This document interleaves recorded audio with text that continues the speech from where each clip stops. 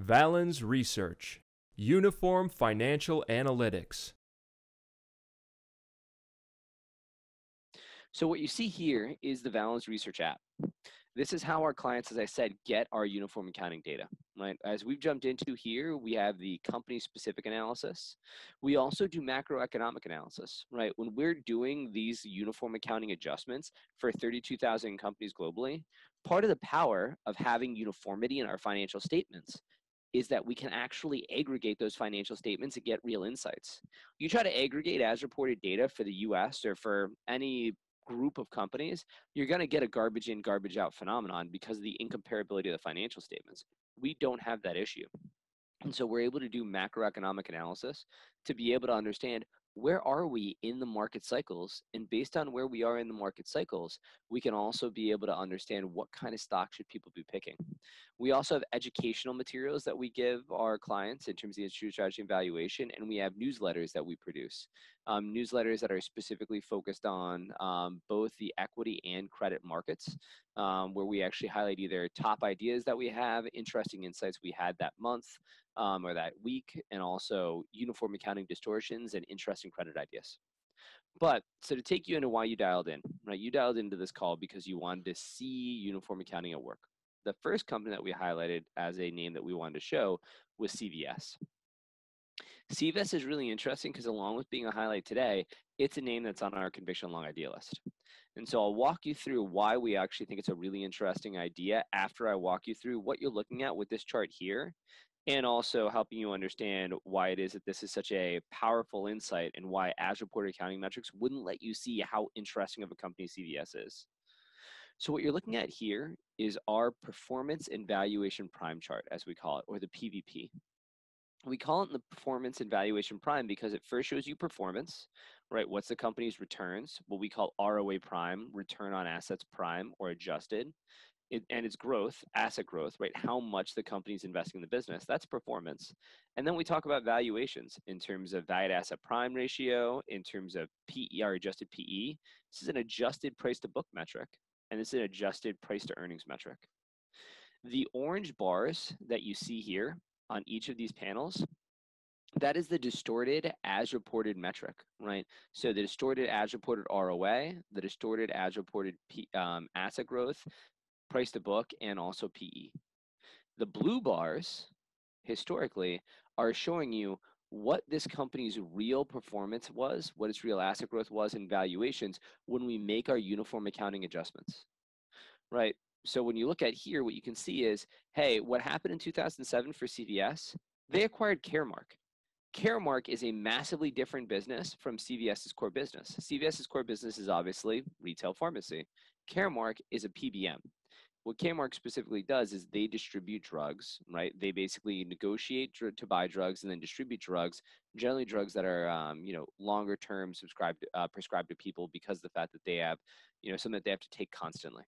But it is a much higher ROA business than CVS is. You wouldn't know that, though, if you were looking at the orange bars for CVS. You would have thought, oh, they acquired Caremark and basically the business continued to be what it was. No, it didn't.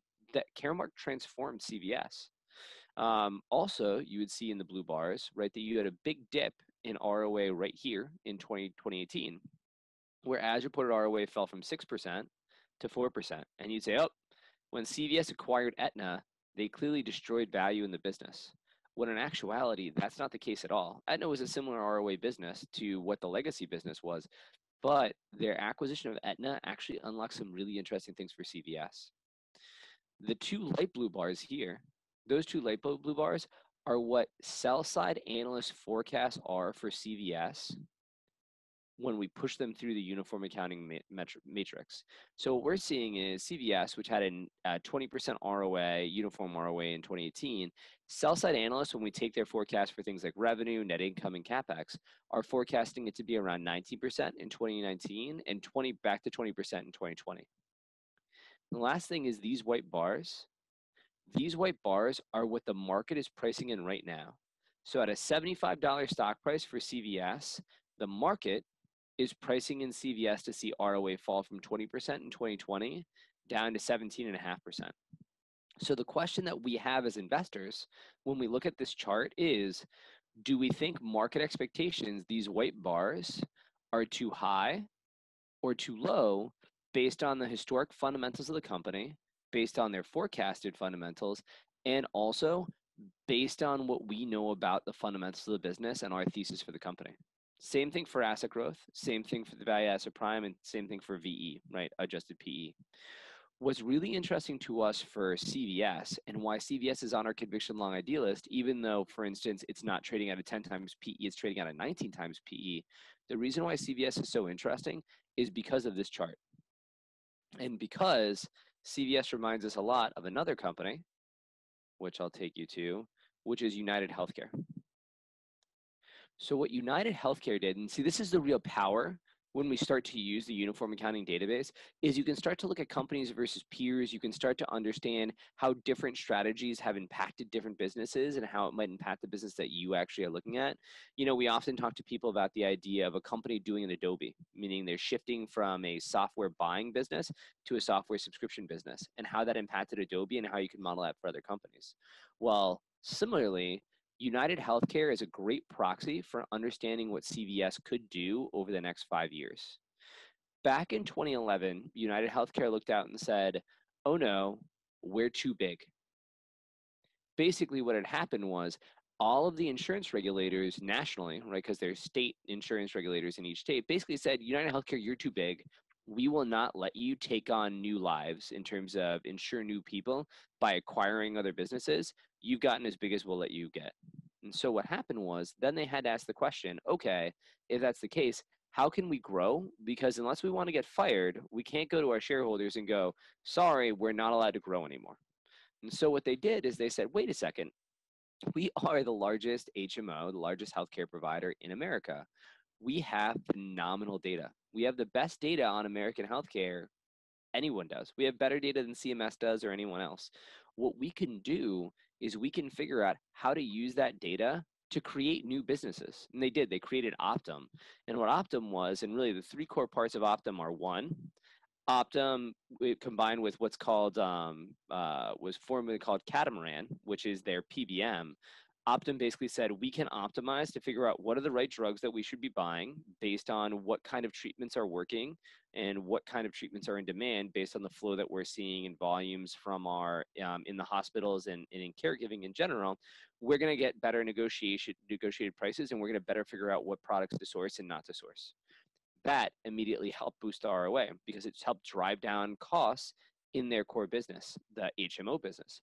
The second thing they said is, hey, based on the fact that we have this data on how performance is, what the best treatments are, and everything else in terms of you know, from our healthcare records, we can partner with hospitals, start ACOs, take ownership in hospitals, take ownership in different care things, like how they just recently bought in the last 2 years DaVita's business, part of DaVita's business. And what we can do is we can better run those because of the data that we have on what are optimal best in practice things to do. And we can also drive down lower costs and higher profitability in those businesses and also improve the profits of our business. And the last thing they said is, wait, we can also partner with pharmaceutical companies and medical device companies and say, hey, here are the places where we need better treatments based on the outcomes that we're seeing from our patients. We will help you, we will give you the data to help you understand what you should target, and we'll work with you on that. And so through all of those data-driven big data investments that they made, they were able to take a business that was a 25% ROA business to a 45% ROA business, and actually up to 50 by 2020 likely. And that's what we're looking at with CVS that's so interesting. CVS already has the PBM, right, that that United Healthcare built. They already have other data, and now because they acquired Aetna, they have the healthcare data that United Healthcare has. But the interesting thing with CVS is CVS actually has better data than United Healthcare does. Why? Thanks to the extra care card. CVS understands something that that United Healthcare doesn't. It's not that they don't understand, they don't have the data on. CVS can see a window into the rest of your life, not just what pharmaceuticals you're buying and how you're being treated in the hospital, but also, are you, when you go to pick up your insulin, are you also buying a candy bar, which is what you should not be doing if you're a diabetic, and can understand how those, basically those outcomes are actually driving the healthcare of a business. So if we just model, right, the reason why we think CVS is so interesting is if we just model CVS to say, okay, what could happen if CVS basically becomes United Healthcare?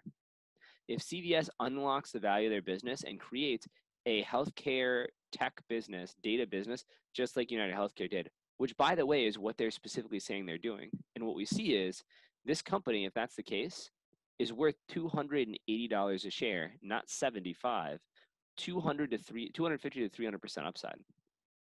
We can only see that though because of the fact that we can understand what United Healthcare's real performance was, right? We can see United Healthcare isn't actually a 7% ROE business, it's a 50% ROE business. And we can also see that CVS looks a lot like it and also didn't have declining returns last year from their Aetna investment. They actually have improving returns. Valens Research, the world's leading source for uniform financial analytics.